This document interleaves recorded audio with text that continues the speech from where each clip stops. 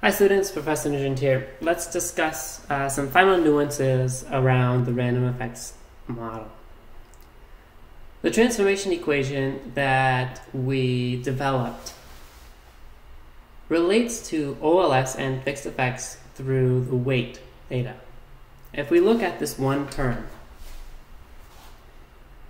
around the variable x1, we have beta 1 times, in parentheses, x1 it minus theta times the average over time x1 I,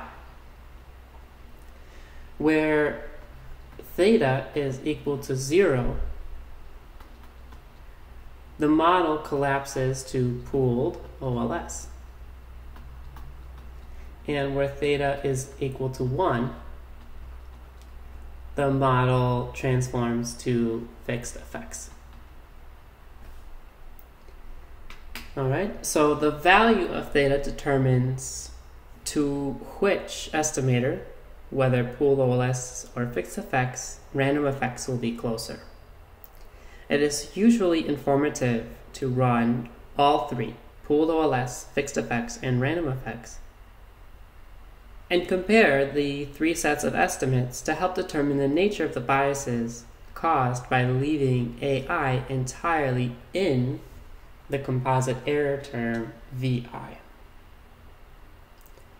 We can study that a little bit more if we rewrite the error term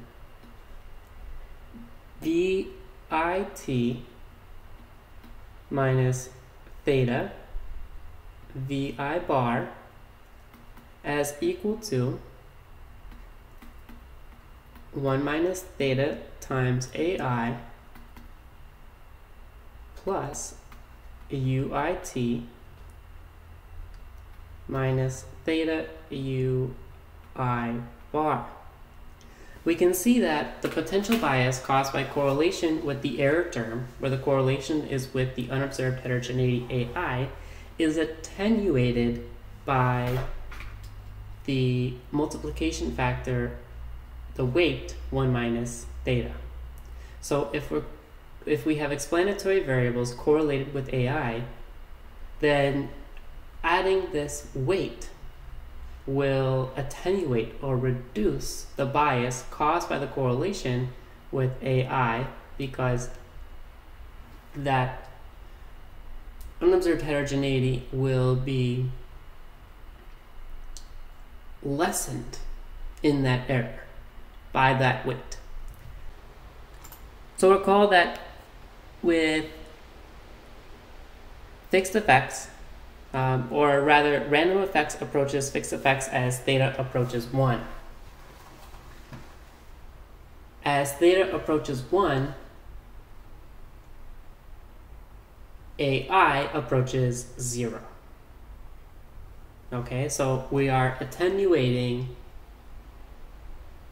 AI in the error term as theta grows. Now there is one more way to think about random effects versus fixed effects.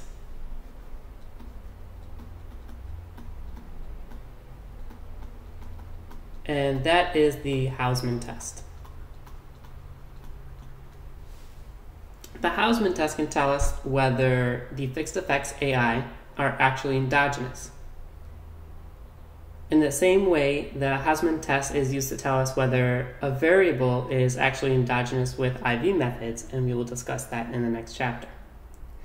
Under the null hypothesis, both estimators, the fixed effects and random effects, are consistent. However, the random effects estimator is more efficient. So, under the null hypothesis, the expected value of VIT given the XIT is equal to 0.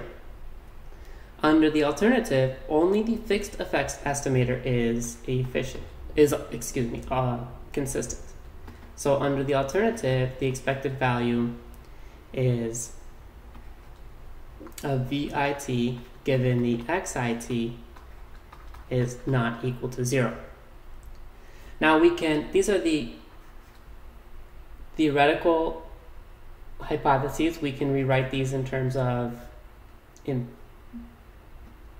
empirics, the way that we would test these is by comparing the coefficients under the null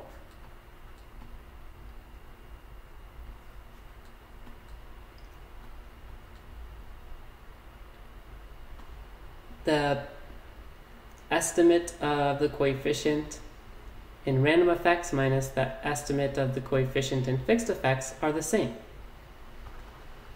which would be true if they're both unbiased. However, random effects would be more efficient and so have lower standard errors. Under the alternative, beta hat RE minus beta hat FE for the fixed effects are not the same because only fixed effects is consistent. So we use the Hausman test, and we will complete the Hausman test in Stata in the Stata tutorial to test these hypotheses. Now, some final nuances. Sometimes folks use random effects as a consequence of the variable of interest being constant over time,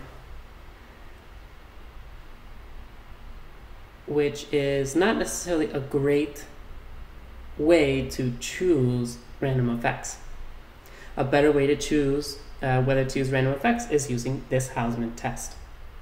And it is most common in empirical work to present the results of the Hausman test for all panel data regressions. If doing policy analysis with aggregated data, so at the city level, at the county level, you have data at the state level, at the country level, fixed effects will always be more convincing. That's it for our discussion on advanced panel data methods. Stay tuned to our next series in which we will discuss instrumental variables.